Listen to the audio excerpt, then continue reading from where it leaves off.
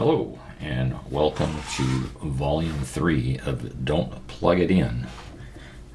Save that radio, please. In our last edition, we eliminated our very bad grid coupling capacitor, and we determined that our filter capacitors weren't shorted, but we went ahead and replaced them anyway because they were open.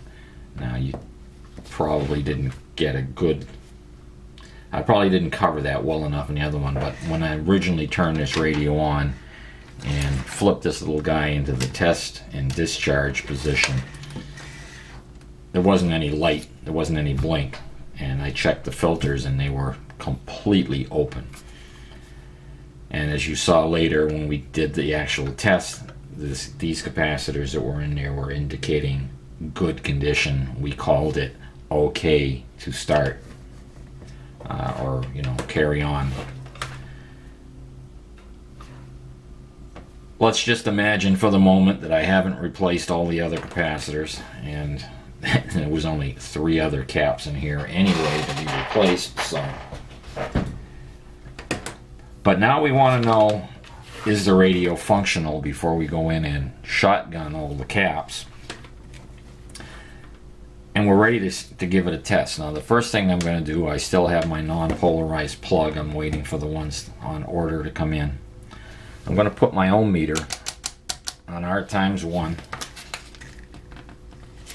Actually, I'll probably go up R times 10. And I'm going to check across the line cord.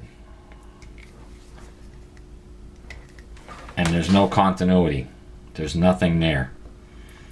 We know, and this radio doesn't have an on and off switch here. It's got the on power switch on the clock mechanism off board. But we'll pretend that there's a switch here, and we've gone ahead and taken our ohm meter, placed it across the switch, and verified that when we turn it off and on, we have continuity. And this is the actual condition I had when I initially checked this radio. Was no continuity on the AC line cord. Switch is good. Odds are pretty good we have an open heater. When the radio is powered up, we should have continuity. And make sure we're in frame here. When the power comes in and the switch is activated, here's our switch on our clock. So we turn on our power. 12SQ7, 12SA7, 12BA6, 50C5, 35W4. We have a complete loop going back out the other leg. So there should be some continuity here. We should see continuity. The fact that we don't means we have probably an open heater or open filament in one of our tubes, because there's nothing else there. So I'm going to move my ohm meter. Oh, and something else I should mention. Try to remember to mention this every time. This says measured at 117 volts line on a 20,000 ohms per volt meter. Okay? Sometimes they're going to say measured using a VTVM, vacuum tube voltmeter. That's important. Voltages measured across a high impedance or across a resistance with a VOM are going to measure differently than they do with a VTVM. A VTVM has anywhere from 10 to 11 megohms of impedance, where a VTVM, or excuse me, a VOM, many of them are 20,000 ohms per volt DC. You'll occasionally see some that are 50,000 ohms per volt DC. It can go all the way down to 1,000 ohms per volt DC. 1,000 ohms per volt is really low impedance. Actually kind of good to use on if you're debugging, say, automotive lighting circuits. That way you know you're not getting a false reading through a carboned up switch or a rusty corroded connection, because you're going to get a real reading with 1,000 ohms per volt meter. It's going to load the circuit down. But they're telling us their voltage tests were taken with a 20,000 ohms per volt meter. So when we do voltage checks in this radio, we want to make sure we use the correct meter, or voltage readings will look suspiciously high if we use the VTVM. The VTVM is basically the equivalent of most of your DVMs, or digital voltmeters, or digital VOMs, volt-ohm milliamp meters. They're all in the 11 megaohms impedance class. So let me get my test leads in here with my VOM, my 20,000 ohms per volt meter, and we'll carry on from there. There are days I hate my life. The life of a content producer is not all sunshine and roses. This is the 4th time I'm about to attempt to video this clip, this piece of it. The first time was when I made the original video that was like 2.5 hours long and had all kinds of stuff mixed in. It would have been too painful to try to cut little pieces out and make it coherent. The second time this happened, I was just starting to video and the UPS guy showed up, and when I got back I sat down, turned the camera on, got distracted with what he delivered, and forgot to press the record button. The third time I filmed this, or videoed this, I videoed it successfully, took all the clips on the camera and the SD card and went over to the computer and transferred them all onto the hard drive. This portion, this number 2 section, was corrupted. I have no idea why. This has happened maybe 3 times in 4 years. So here we are again, trying to remember what I said, what I didn't say, and so please forgive me. That's what I'm saying. We have reached the point now where we're getting ready to power up our radio for the first time. I hope this all goes better when the next radio arrives. We can do this coherently. I've put my ohm meter across the plug, and you can see the ohm meter's working. But when I go on the other prong of the plug, I don't have any continuity. We will assume at this moment that I have tested the switch and the switch is okay. This switch is off board on the clock. So in reality, it's a direct connection from the plug at this point. So what am I looking for here? This is actually what I encountered when I went to power this radio up after I had changed the capacitors out. This is an actual thing that happened to me. If we look at our AC coming in, it goes through our switch, which we've tested. We come down through, we go through the 12SQ7, 12SA7, 12BA6, 50C5, 35W4, and then back out to the AC line. That's our heater circuit. It's all in series. All those numbers total up to 120 volts. However, I don't have any continuity over here, so something is open in this heater string. Now I've taken my RCA tube manual. Actually, this radio is not a problem because they have the pin out here. But your RCA tube manual, if they don't have this and it's not on the schematic, your RCA tube manual will give you all the pinouts. You should have several RCA tube manuals of different vintages. We'll get into that on the next video as well. So I'm going to pick up where the power comes in and initially goes to my 35W4 rectifier, and that looks like pin number 4. Pin number 4 and pin number 7. Is that right? Okay. So we're down here. I have one leg connected here. My 35W4. 1, 2, 3, 4. We have continuity. So we've made it that far. 5, 6, 7, we have continuity. So the heater in that tube is fine. I'm going to move on. You can pull the tubes out and check them individually. That can be a real chore, trying to hold the pins and the ohm meter, all, you know, the tube and the ohm meter all at the same time. You can run them through a tubes tester. This is actually much faster. Once you've done it a couple times and you're familiar with the process, it's real simple. So we've gone through the 35W4. The next thing on our string is the 50C5.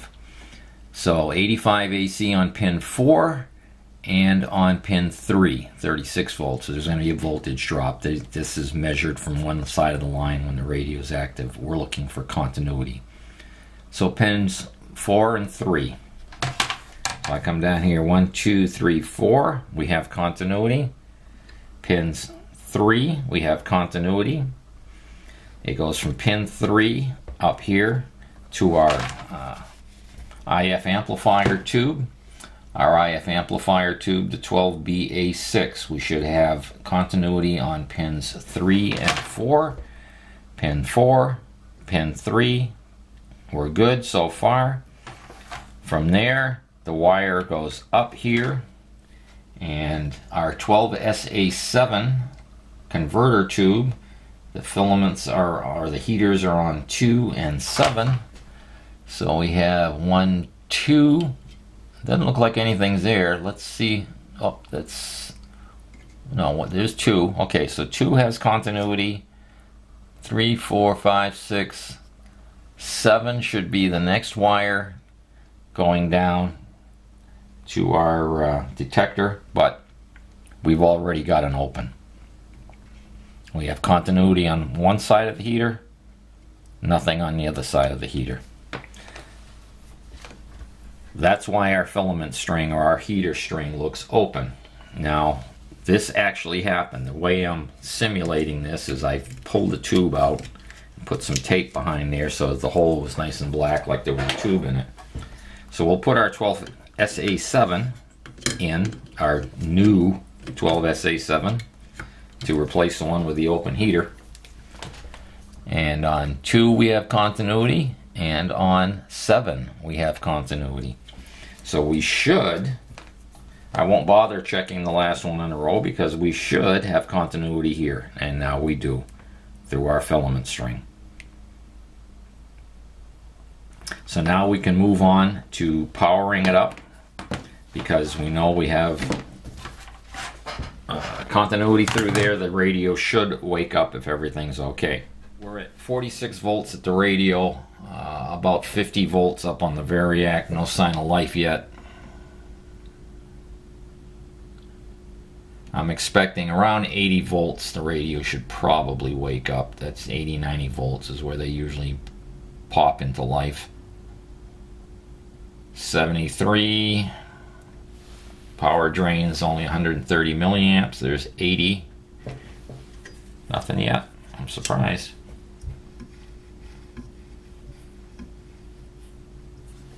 Let's bring it up. 86, 7. There we go.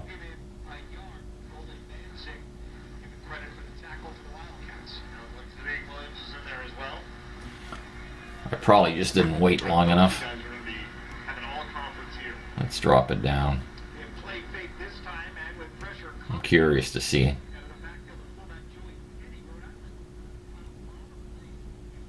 Yeah, it's operational, about 80 volts.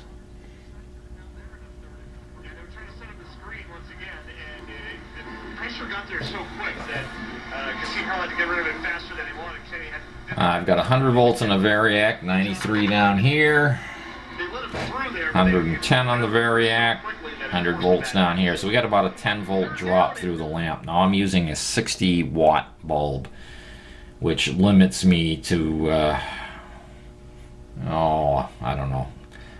100 watt lamp is about 800 milliamperes, so I'm going to guess it's limiting me to about 600 milliamperes if everything went to hell. But we're 110 up there, 99 down here. I am going to go full power. And you guys get the football back. Hopefully with better field position. And we'll go up to 120. It's like a Tampa Bay Rays game. They play music in every possible instance, huh? UNHC put some pressure on the punter. Maybe Sham Bartacci. Right foot into it, and they nearly got it from the right side. Okay. Coming hard. So we have success. On, and it's Griffin Elm who gets to the Rhode Island 45. So punting into the wind. Now what I'm going to do is turn the volume all the way down. I'm going to turn the power off temporarily. Shut it off completely. And we're going to pretend we're going to emulate a dead radio. So we've powered it up, all the tubes light up, and the radio's dead. What's our next step? There's a couple things we could do. Actually, if I turn this back on and let it warm up again, we could go ahead and isolate as to whether it was a problem with the audio chain or the RF chain. Coming into our first audio tube from the volume control, we should have a very sensitive amplifier right here. So turning up the volume, we've got noise. It sounds like at least our second audio is working. If I very carefully go in here and touch pin 2 of our first our detector first audio, pin 1, 2, I should get a lot of noise. So that tells me that this tube is working and this tube is working. But we're not getting any signal coming out of the radio. We know that's a lie. The next thing we might want to know, let's say we had that noise and I swung the tuning dial side to side and I had no response other than some background noise, some static, but no stations were coming in. My next suspect would be my oscillator in my converter tube, because if we don't have an oscillator, we'll have RF amplification down through the chain, but we won't have any signal because we won't have our local oscillator to beat against the incoming signal to give us 455 kilohertz.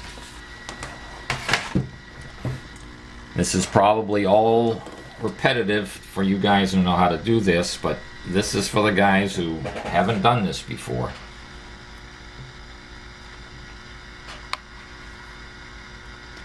So what I'm going to do is show you a quick and simple way to verify that the local oscillator is working. I'm just going to turn the volume down. We don't need that.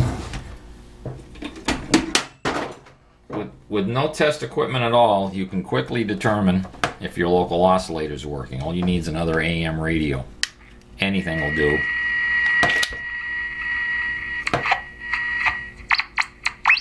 Hear that? That tells me my local oscillator is working. So we've eliminated the local oscillator in the converter as being a problem unless it's grossly out of tune. But nobody's been into the radio except us. Nobody's been playing with the trimmer. We'll kind of assume at the moment that the local oscillator is on frequency. Am I getting any signal into this grid on my oscillator now, or my converter? The oscillator consists of the cathode, this first grid, and this second and fourth grid constitute the anode for the oscillator circuit. Basically, they're using these two grids coupled together as the anode for the oscillator. Then our signal, our RF, comes in from our loop antenna through this tune circuit, this parallel tune circuit here, into the center of these two grids where it mixes with the oscillator signal and then passes up to the anode gets amplified and passes on to the IF transformer. Are we getting any signal here? Is our antenna circuit any good? And here's kind of a gotcha that I'm always forgetting to mention, and I'm going to try to remember to mention now in each video I do.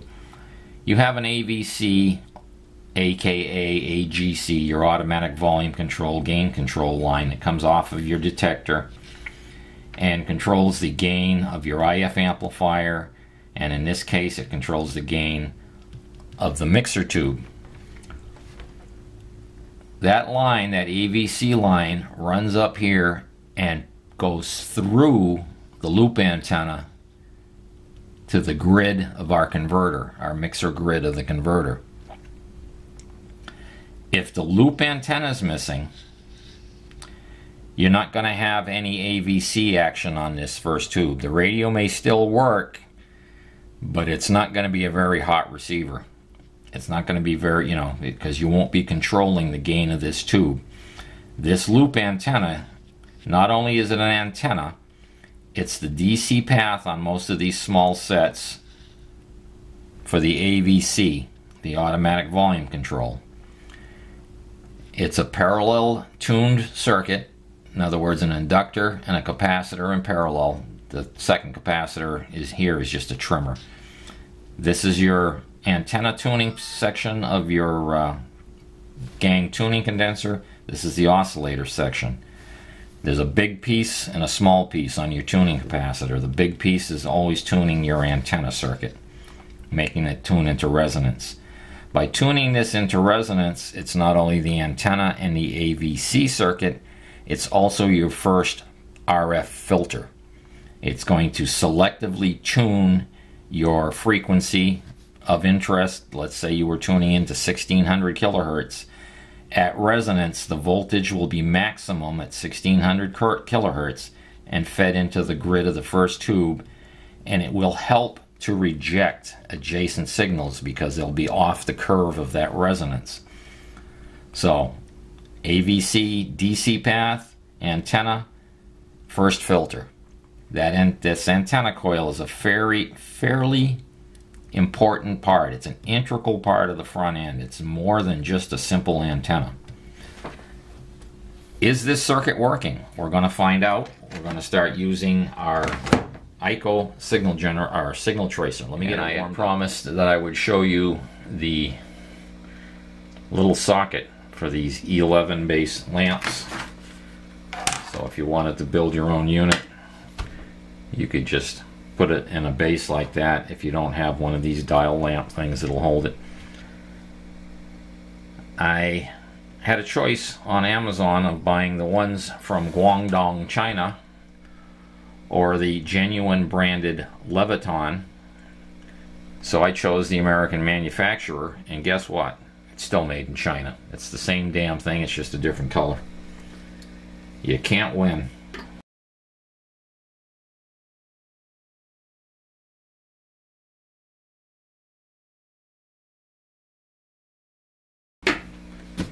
Anyway, our ICO signal tracer has been warmed up.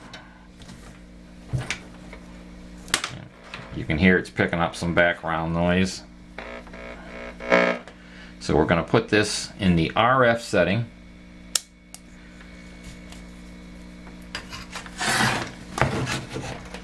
And what we're going to do is look at pin 8 of our converter,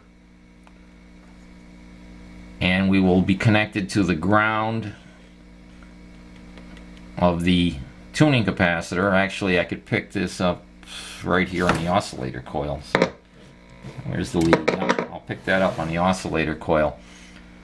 So I'm going to go here and here on pin 8, and we're going to check the integrity of our loop antenna to see if that's working. So there's one connection. That's just me touching the probe tip. And pin 8.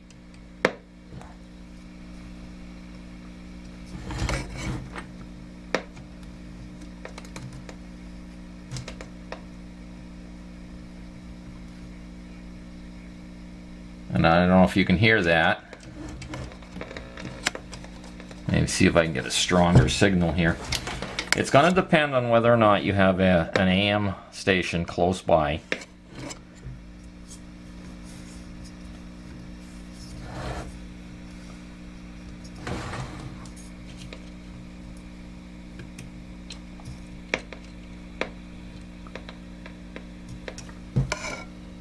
I can hear there's a station in there.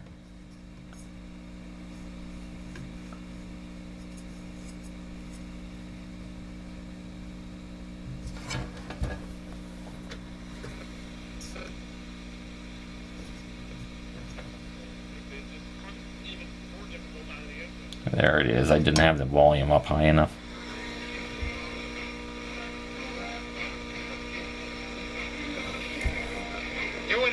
You hear that? Basically what we have here is the crystal diode, germanium diode that's in the probe, and this resonant circuit of the loop antenna and our tuning capacitor is acting like a small crystal radio. 25 seconds ago, I think I could have gotten it. I think they had the time on the flight clock.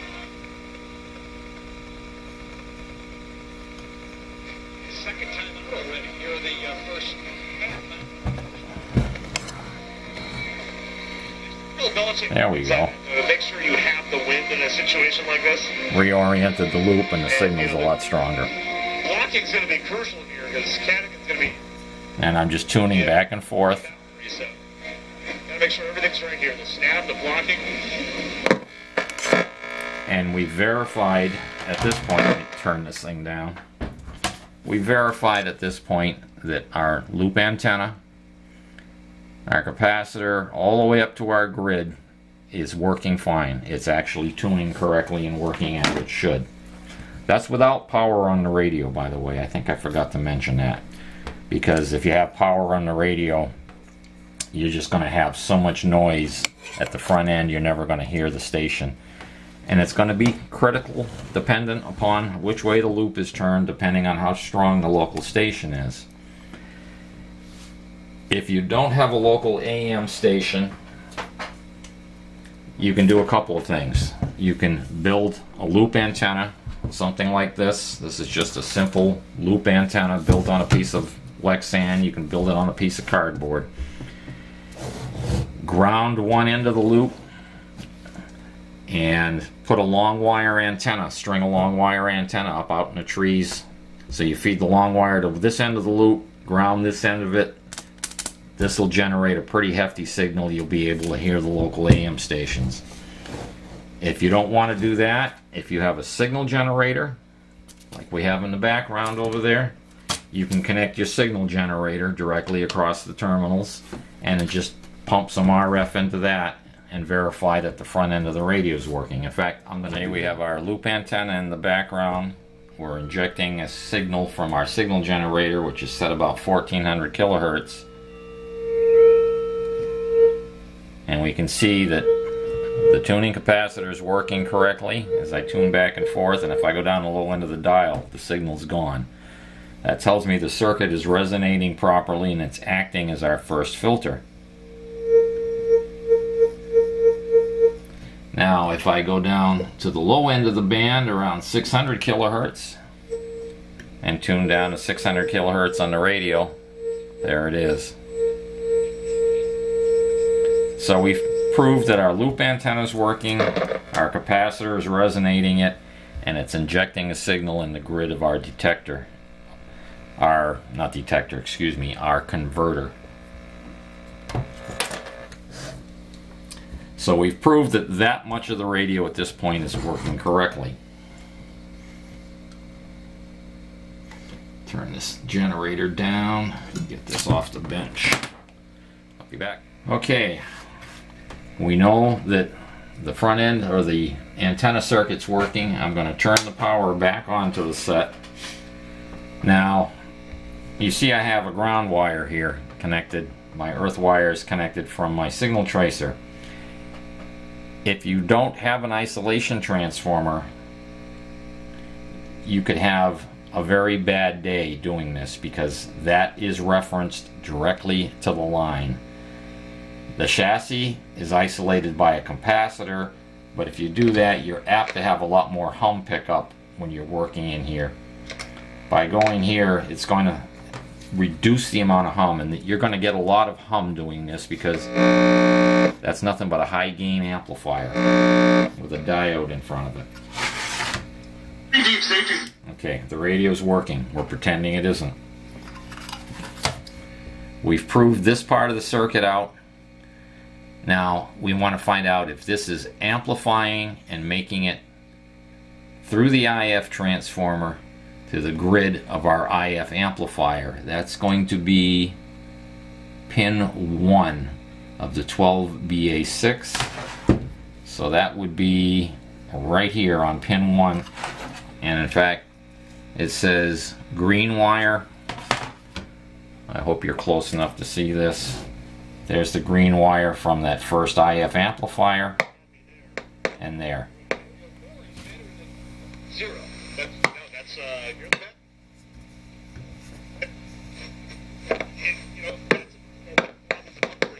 it takes, for a first hour or maybe even more.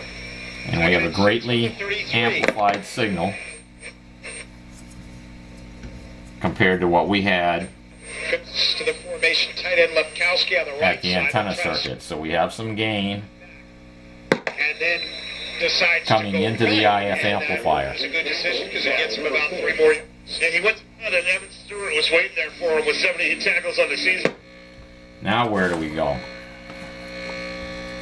Okay, we've proved that our circuit is good from the antenna through the converter through this transformer to pin 1. Now if we had no signal here in pin 1, I would go back and check continuity on the IF transformer, and I would check voltages. Do I have 90 volts on the anode here? I should, because the oscillator was running.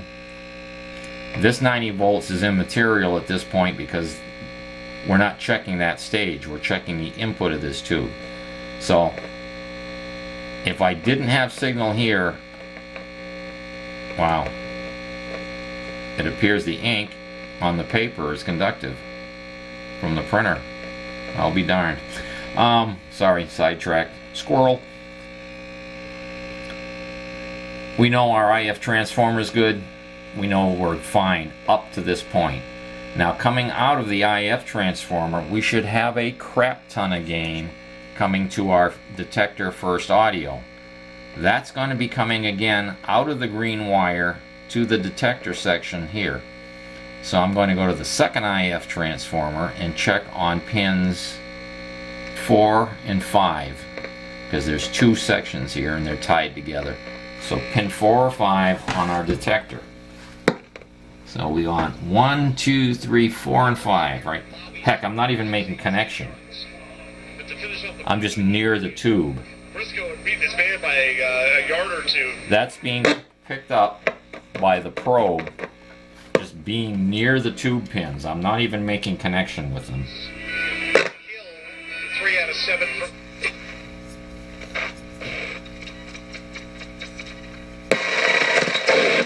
That's making connection with them.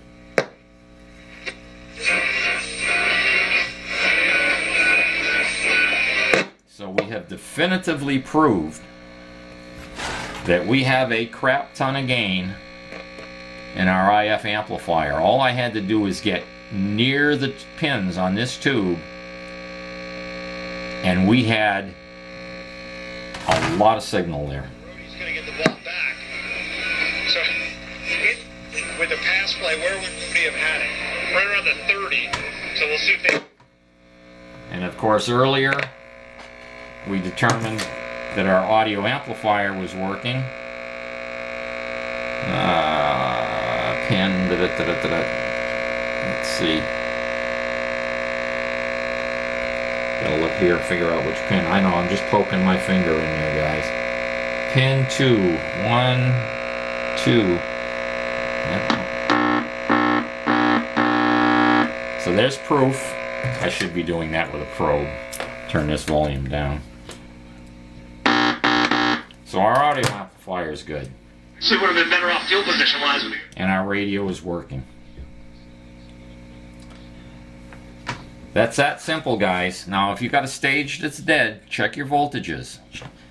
There's almost always something telling you what the voltages should be on the anode, on the cathode, etc. Like on the cathode of our power output tube, it should be 5 volts drop across this resistor, because remember, the tube is running at about half throttle all the time. It's a Class A amplifier, so it's going to be drawing current. There's going to be a voltage drop across here. They tell us it should be about 5 volts. So what I'm going to do is take my meter. I'm going to go up here on the 10 volt scale.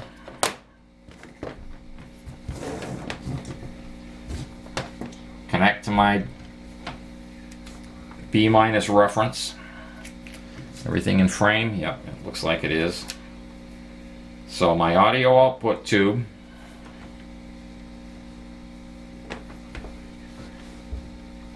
on pin number 1, there's my cathode dropping resistor, and it says I should have 5 volts. I've got a little over 5.8. That tells me that tube is good and strong. If it was 3 volts across this resistor, that means the tube's not drawing much current. You could have a weak power output tube, or your voltage may be low here. There may be a problem through the voice coil, so on and so forth. Speaking of the voice coil, you can use your ohm meter to check that out. If your circuit is still dead, let's do that. That's something we should cover. I'm going to turn this thing off, get it out of the way. We're through with the signal tracer. I'm going to kill the power to the radio. I'm going to put this on R times 1, so I'm passing the maximum current I can through the ohm meter. And we can take a couple of basic checks. Is our speaker any good?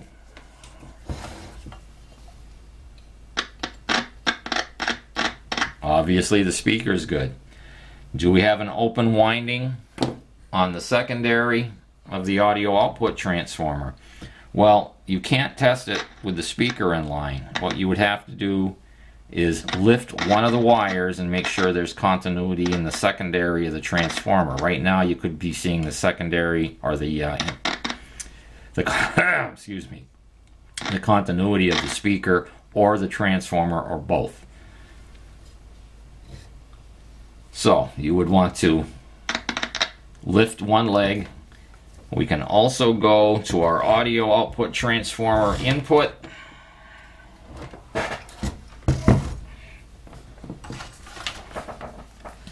That transformer is going to be connected to pin 7. And there should be a white wire coming down to R116, or R16, I'm sorry. And let's see if we can find that. So there's pin 7, there's one lead of our audio output transformer. And the other one should be coming from the B+ bus through a resistor to a white wire, which is probably that one right there, I'm guessing. There's pin 7. Nope. Oh, there it is, this white wire. It's on this end. So you can tell from that, because there's a white wire up there as well. This brown wire used to be white, probably. There's our primary of the transformer, and that's working. So that's a quick check to see if your audio output transformer is okay and your speaker is okay. I did that kind of in reverse order. If you started here, you eliminate all the other stuff down the line. The speaker was low-hanging fruit, so I went for it. But if you come in here, this will tell you that the audio transformer is good and the speaker's good. If you didn't have anything here, then you'd move over to the speaker and the secondary and see if you had continuity. That makes sense? I hope so.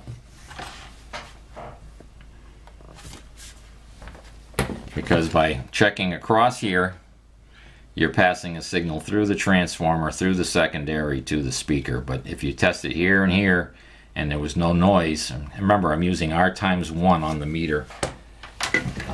R times 1 passes the maximum current. At R times 1, I'm passing 300 milliamperes through the probes. R times 10 would be 30 milliamperes. R times 1000 would be 3 milliamperes. So to make sure I got some noise through the speaker, I went for the maximum current the ohm meter will produce. Boom, boom, boom. Okay, I hope that was helpful to somebody. I know I'm a little bit rushed. We have another radio coming. The next radio coming is going to be a Traveler 5002. They made a Traveler 5001, which was an All-American 5, and the Traveler 5002 is an All-American 6. It's got an RF amplifier in the front end, so it should be a fairly hot receiver. This is going to be old school. This is going to be all octal tubes. No miniature tubes in this guy. I can virtually guarantee that we've got a coupling capacitor here that's bad, made out of waxy paper. So I'm looking forward to seeing this thing hit the bench. I hope I get lucky and it's in halfway decent shape like this one was. I know already that the loop antenna has been ripped off the back, but it's there. The mounting tabs are gone, but the antenna does exist, so we're in luck there.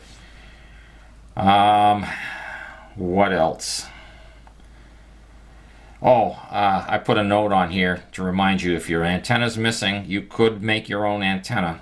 I think I mentioned this in one of the last videos. They're somewhere typically between 23-24 turns, somewhere between 150 and 195 or 200 microhenries. It should put you in the range for the front end to be resonant. What else before we go? Guess that's it. I told you about the AVC being on the antenna circuit.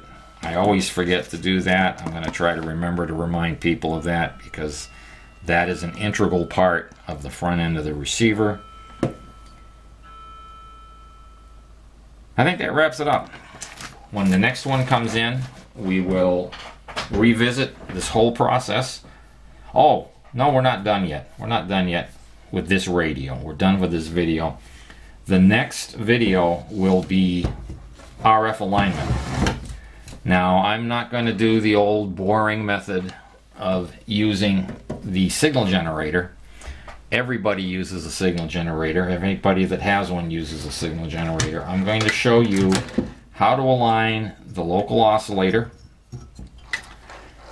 without even having a signal generator, without any test equipment. We're going to, well, I'll show you how we do it when we do it. So look forward to that chapter. It's not hard. And that's it for now. I'm the Radio Mechanic. Hope somebody found this helpful, useful, maybe interesting. I don't know.